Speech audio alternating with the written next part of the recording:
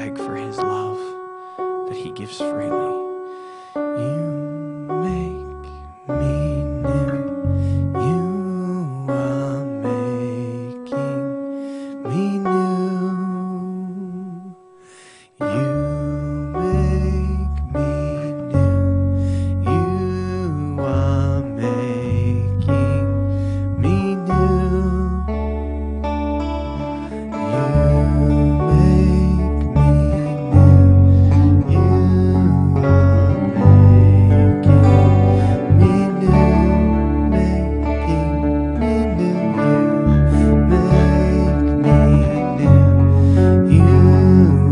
are making me new. You make beautiful things. You make beautiful things out of time. You make beautiful things. You make beautiful things out of time. You make beautiful things. You make beautiful things out of time. You make beautiful things. You make beautiful things out of us.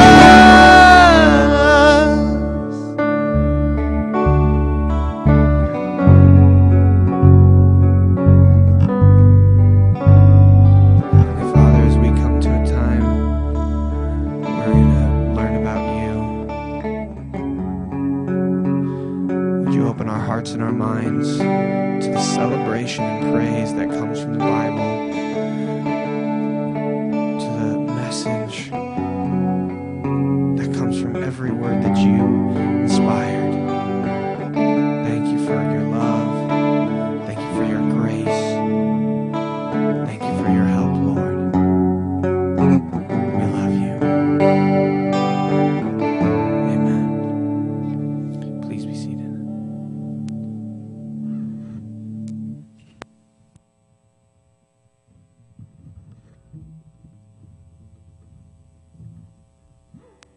Had a good yesterday, and I'll see you in just a minute. But this morning I want to continue in the book of Genesis with the thought that we can you turn these on, Nate? I want to look some more about Joseph. Oh, perfect. Thank you. We're going to go back to the book of Genesis, chapter 39, and here in just a few minutes. Well, 1, 2, 3, 4, 5, 6, 7, 8. About 8 hours or so. Big game will happen this afternoon, and millions and millions and millions and millions and millions and millions of people will be tuned in, and they'll watch the two teams battle for the national championship. And after all the talk, which I think it's supposed to start like noon or 12:30, something like that, and they'll get all the commentary, and they'll get all the different people's opinions on this player and that player, and you'll have all of the wealth of information.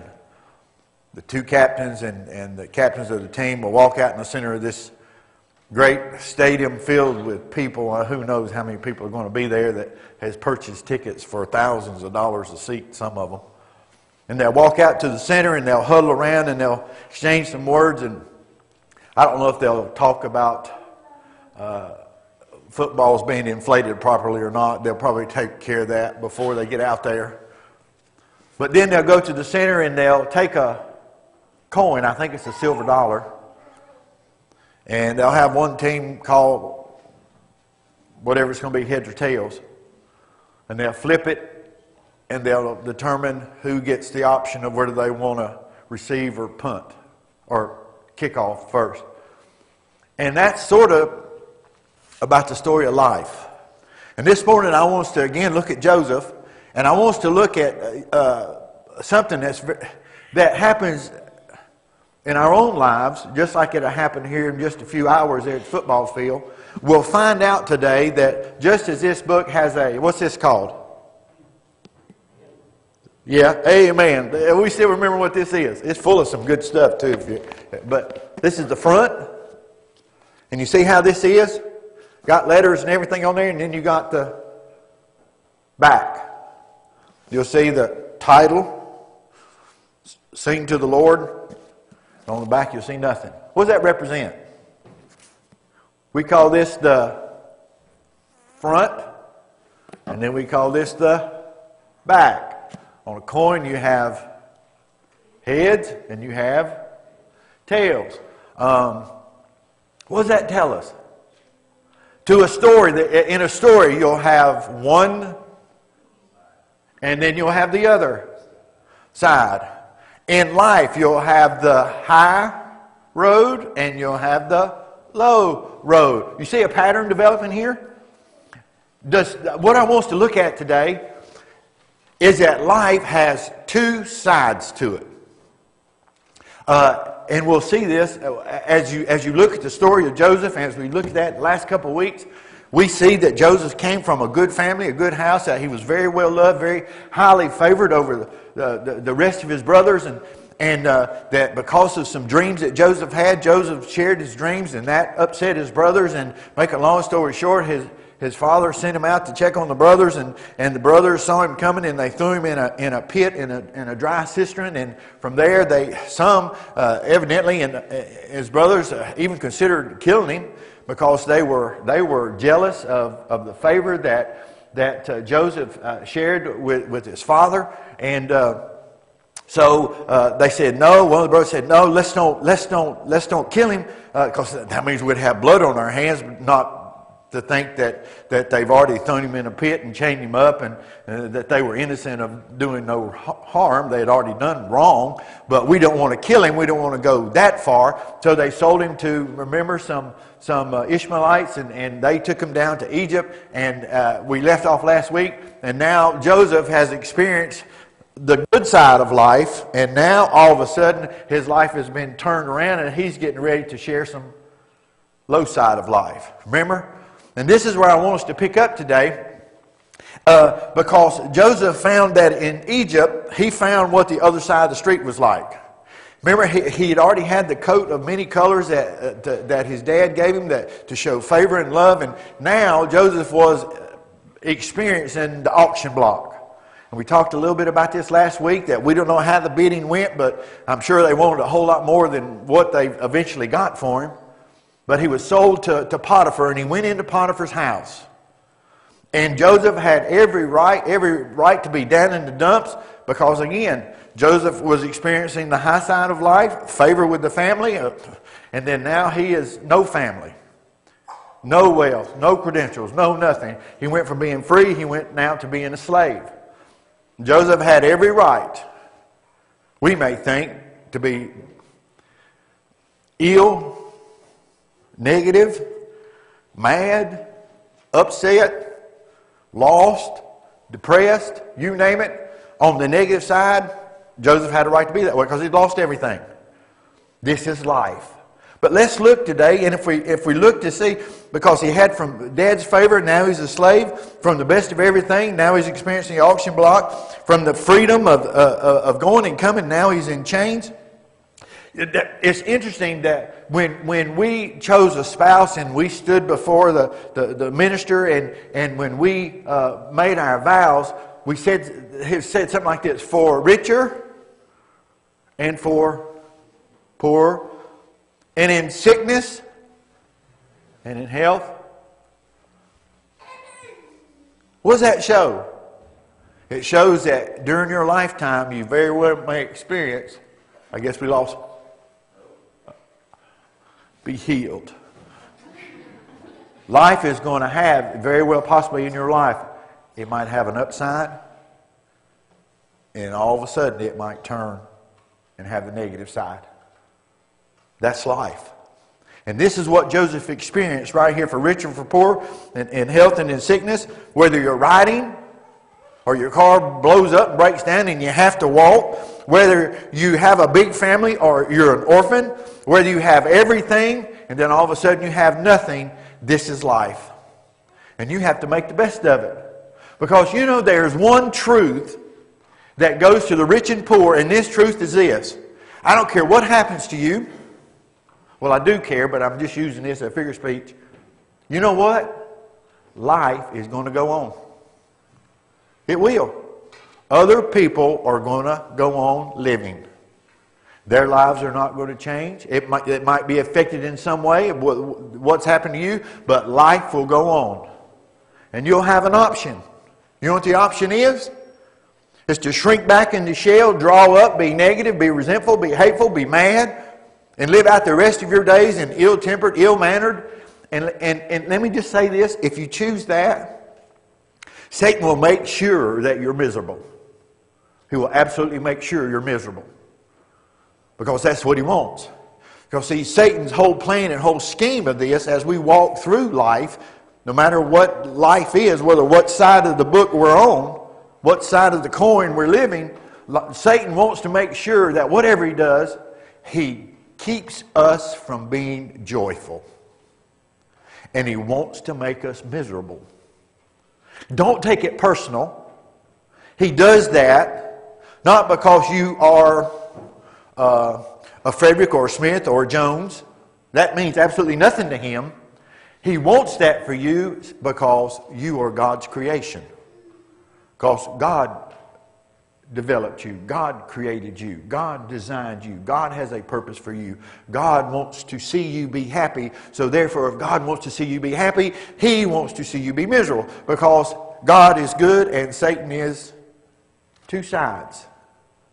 So as we look at this today, I want us to read some scripture here in Genesis, and I think, Alyssa, I have it on the screen. It's in Genesis chapter 39, verses 2 through 5, and this is how it reads. The Lord was with Joseph. Remember, he was walking down the sand, walking down to Egypt. The Lord was with Joseph, and he was a successful man. Now just stop right there. You know what happened to Joseph. He went from this side, and now he's in bondage. But the Bible says he was a successful man. And he was in the house of his master the Egyptian. He'd been sold into Potiphar's house. And his master, which was Potiphar, saw that the Lord was, listen, look at this, and the Lord was with him, and that the Lord made all that he did to prosper in his hand. So Joseph found favor in his sight, in Potiphar's sight, and served Potiphar.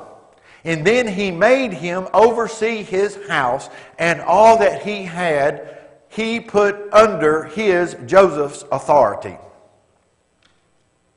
So it was from the time that he had made him oversee of his house and all that he had, that the Lord blessed the Egyptian's house, blessed Potiphar's house for Joseph's sake. Not for Potiphar's sake, but for Joseph's sake.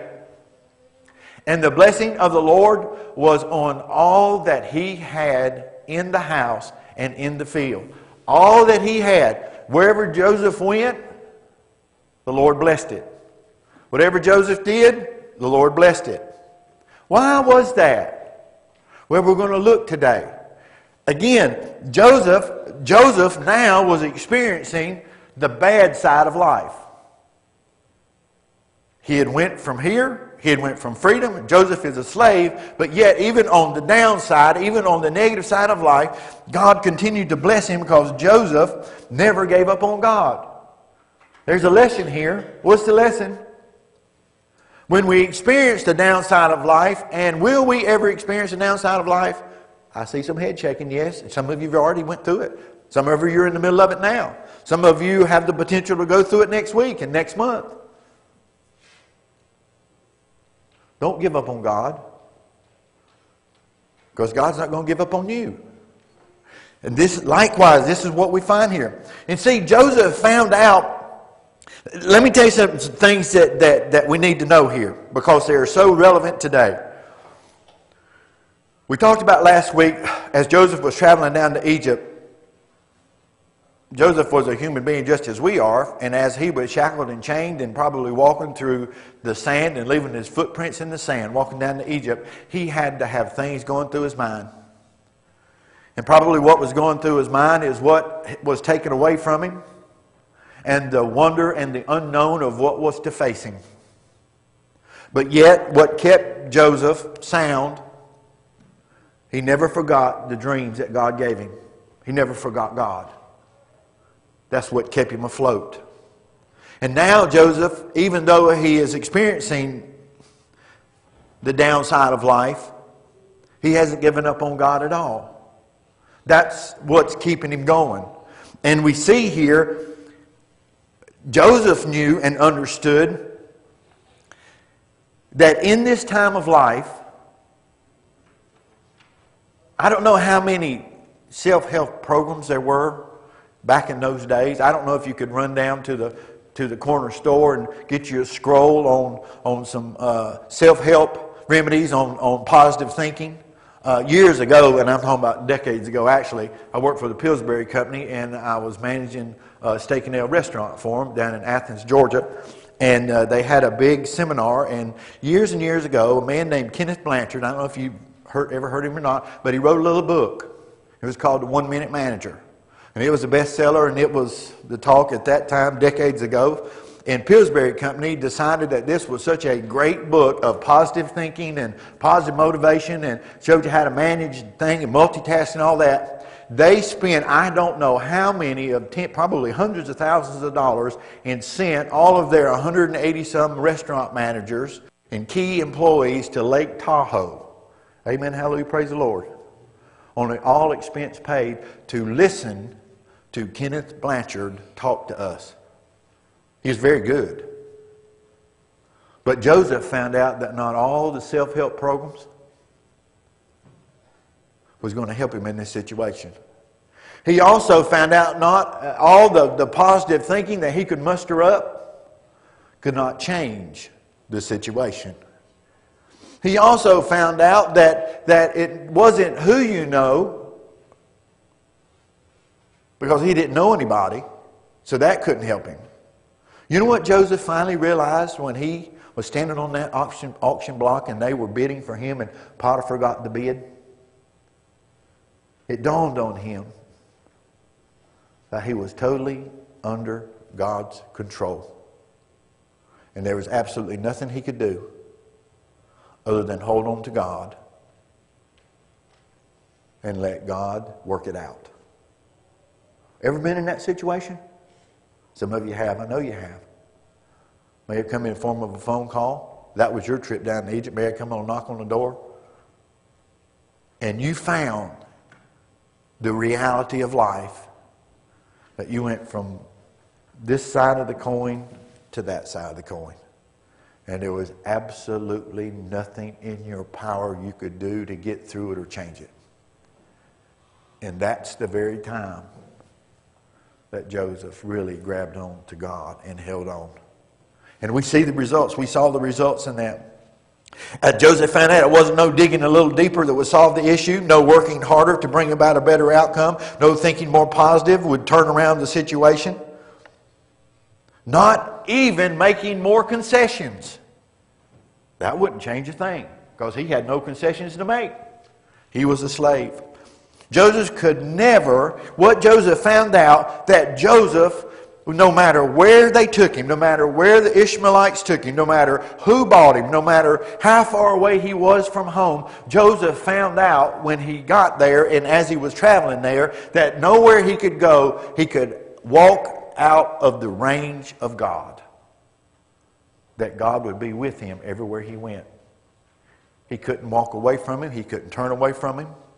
You know what Joseph figured out and learned? That's a good lesson for us all.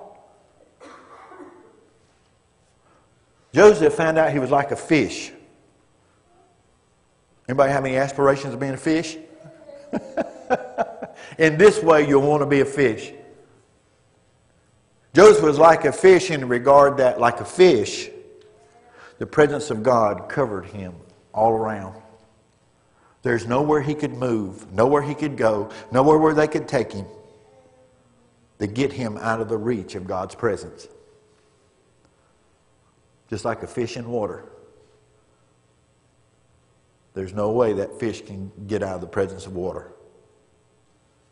That's what Joseph found out. And that's a mighty good lesson to know. Because as we're walking in life, and it's irrelevant of the age, there's things that happen to our young people that are devastating. There's things that happen to young adults that are devastating. There's things that happen to middle-aged that are devastating. And there's things that are going to happen to older adults that are going to be devastating. And if we will learn that we'll never be out of the presence of God, yet though we're by ourselves, we will never be alone. That is a great lesson to know. That is a great lesson to know.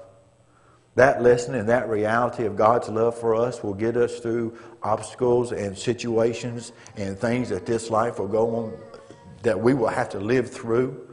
And the greatest miracles in life that we will find, that God doesn't keep us from ever having to go down to Egypt, ever having to live the other side of that coin. But the greatest miracle in life, that we can stand firm, that no matter what side of the coin we're on, the good side or the hard side, God will always be there with us.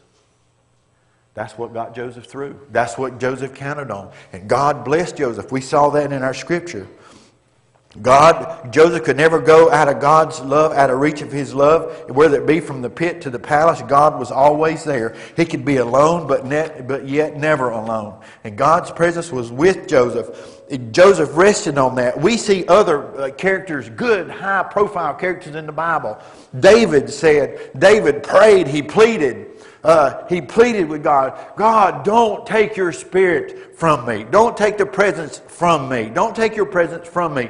Moses said while he was on the mountain, when he was leading millions of people down at the foot of the mountain waiting on Moses to get revelation from God, Moses said this, God, if your presence doesn't go with us, it's not worth going. I'm paraphrasing. And the lesson that we need to know, and the lesson I hope you understand today, God loves us. God loves you. And there'll be two sides of life. There always has been, there always will. And even though we might be called to walk on the bottom side, on the tail side, if I can use that representation, God doesn't love us any less. God will not take his presence from us. And God will always, if we let him, always be in charge. And he will do things and bring about things that otherwise would never happen. The great reality of this story of Joseph was not what Joseph did. Joseph just laid back and didn't let his circumstances hamper his faith. What Joseph did was just allow God to work. That's what we need to learn. Let God work. Joseph found favor in Egypt because God was there. Joseph was alone, but he wasn't alone. He was in a worthless state, but God turned his worthlessness. He was a slave. He was nothing. Joseph was favored in the family. Joseph had it easy growing up. Joseph probably wasn't used to hard manual labor. Joseph probably never was in charge of much of anything of importance. But now, because of God, God put him in charge of everything. And Joseph rested in that. And not only did God put him in charge, God blessed everything that he touched, whether it be in the house or in the field. Because Joseph didn't try to outthink it. He didn't try to outmaneuver it. He simply rested in where God put him and let God do the rest. There's a great lesson there. And God blessed everything he touched. He was a captive, yet he was promoted. And we know the story of Joseph. He was a slave, but yet he ended up being prime minister of Egypt. Second in charge. God's nearness again surrounded him like a fish. Hebrews 13:5 said, let your conduct be without covetousness. Be content with such things as you have. Oh, that's a lesson right there, isn't it? How many want something? I don't know about y'all. Y'all probably a lot better than I am. But sometimes people handle stress in different ways. Some people go to the refrigerator. I've been known to do that. Some people clam up when they're in a stressful situation and don't share, just clam up, go in their shell. Some people do a lot of things. I tend to get something on my mind that I think I really want and need. And I thank the Lord with the internet, boy, you can go research, you can look, and you can find every detail about it. You can go to YouTube and you can see whatever it is. If it's around hunting season, most time it's a new gun, new rifle. And I can look and I can go see the reviews and I can watch them shoot and they can take that thing down and put it together and I really want that. Boy, if I just had that, that's what I need. Boy, that would perk me up. If I could just get this, I could get through this.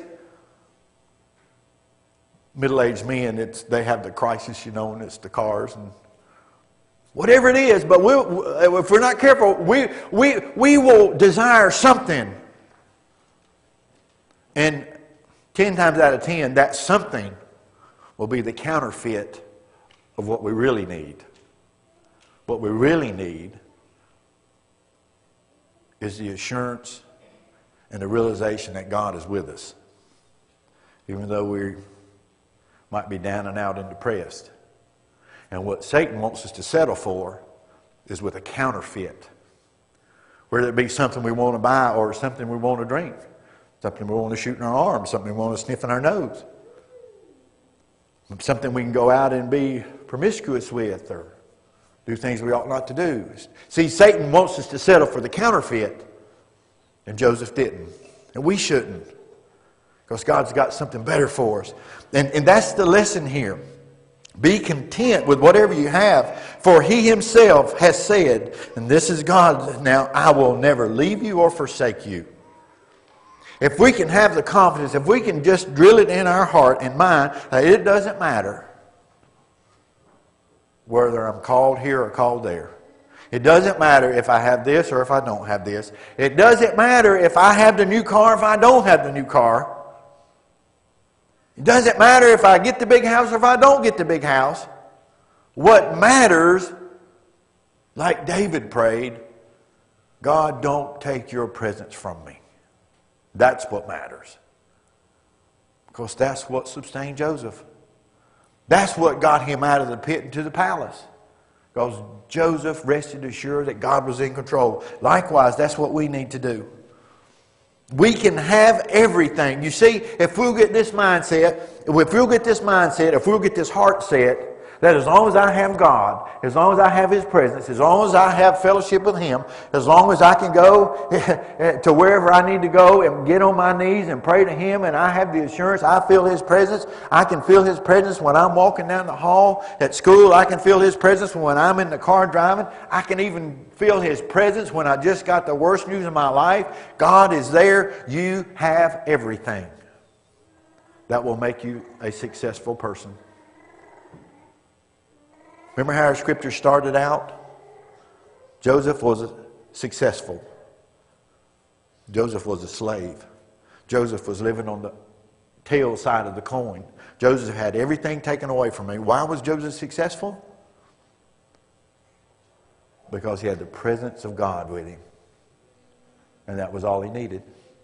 That's what made him successful. Likewise today, I want you to claim this. I want you to claim God's character. The first thing is to be a child of His, to know Him personally. Not rest on another relationship, on a friend's relationship that they have with Him, but have your own relationship with Him. Speak to Him as if He was right here, because He is right here. He is all around you. Speak to Him, share to Him, and rest in His faithfulness that He loves you and He's got a plan for you, and rest in that.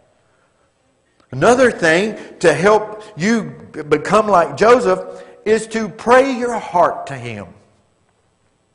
Well, what do you mean? I mean pray your heart. Anybody ever heard of Jeremiah? Sure you have. He wrote some things in the Bible. You ever read what some of Jeremiah wrote? Jeremiah was one of the prophets in the Old Testament that prayed his complaints to God. You ever thought about that? Pray your heart. And this is important because you know what? He knows what you're thinking anyway. So you're not going to hide it from him. Jeremiah prayed his heart to God. God, why this? Why that? You ought to try doing that. And what you'll find is you pray your heart to God. You know what that's called? That's being honest with God. And you'll find, first of all, that God loves you so much, He's not going to turn His back and get mad at you and turn around and walk away. He'll be right there with you. He'll listen. And as you share your heart,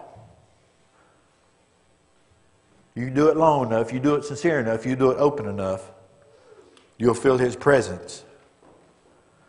And He won't probably show you all the ins and outs of what's to come, but He will give you a peace and assurance that He's there listening and that He's still in control, and to rest in Him. Be honest with Him. Pray your heart. And you'll find He'll be faithful. He'll be assuring and comforting. And then what you got to do too is you got to lean on Him. You got to lean on Him. And we have it so much better than Joseph had, because Joseph was in a strange land, a strange country. He didn't have fellow family. He didn't have fellow countrymen then at that time, because he was sort of isolated. Later he did. But you have fellowship, and you have the benefit of not only resting in God, but resting in the fellowship with His people. Ever thought about that? That as you fellowship with fellow Christians in a wonderful environment, say on Sunday morning, Sunday night, Wednesday, other fellowship times, STMI classes, you're actually fellowshipping with God because you're fellowshipping with His representatives. And you look at it this way. And if you're called to live on the other side of the coin, it's like someone that's hungry. You think somebody was hungry, and we feed a lot of people. We have a lot of folks come through our church, through our food pantry. I've never known of a hungry person, a true hungry person, ever turn down the food pantry.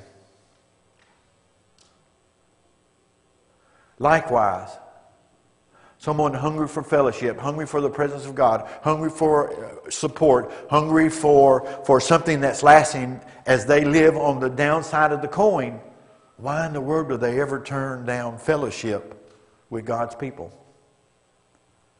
Because God's people represent His presence. And they're there to encourage and comfort.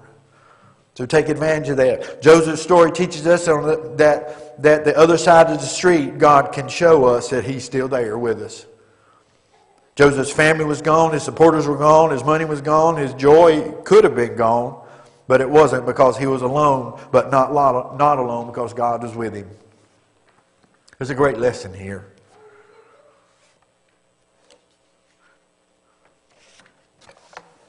We need to learn how to rest where we are. We need to learn how to accept where we stand. That's not to say not to strive to be better, not to strive for something greater. But it does mean to rest here. And rest in the fact that God loves you. And if you're a child of His promise is He'll never leave you or forsake you. He knows where you are. And He knows when you're alone. But even when you're alone, you're not alone, because He's there with you.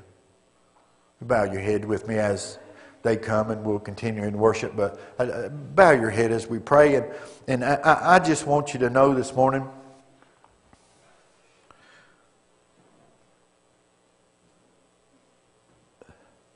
life is cruel sometimes. It's tough. And there are pressures and there are burdens that go to each and every one of us. Some can be family related, some can be work related, some are financial, some are relational. It's a whole gamut of burdens that truly Satan wants to use to weigh us down and to burden us, to cause anguish, to cause lack of joy, to cause discouragement. But I want you to know this morning that God is there to help us. And God wants you to cast those cares, cast those burdens, cast those things on His shoulders, because He's big enough to carry them. And not only is He big enough to carry those things, but He's also big enough to give you the confidence and the assurance that even though these might not be the best of times in your life right now, you'll get through it. Might take some time, but you'll get through it with His help. And in the meantime, don't do anything foolish. But don't be naive either. You'll get through this with God's help. And He wants you to trust Him. Heavenly Father, this morning, Lord, as we have looked in your word and as we have seen how you worked in the life of Joseph, how you've taken a life that had everything and now turned out on the auction block, now as a slave in a household, but elevated to a high position. Because Joseph never gave up on you. God, I pray today, Lord, that as we continue worship this morning, if there's anyone here in the sound of my voice this morning, Father, that feels like that they're walking on the downside of the coin, on the other side of the street. Life is not as good as it used to be. There's things that they deal with that are taking the joy out of living. Father, would you help them rest in your care this morning? Would you reach out your hand of love through your Spirit and touch their heart and assure them and comfort them? And would you, Father, do what only you can do? Lord, would you draw them close to you this morning? And Father, if there's a way that we can help, Lord, if there's those here this morning that'd like for us to pray with them, Lord, about something, Lord, would you give them the freedom to come and speak to us, Lord, so we can do that? We'd love to do that this morning. But Father, more importantly, you speak to them. You touch them. You lift them up. You encourage them.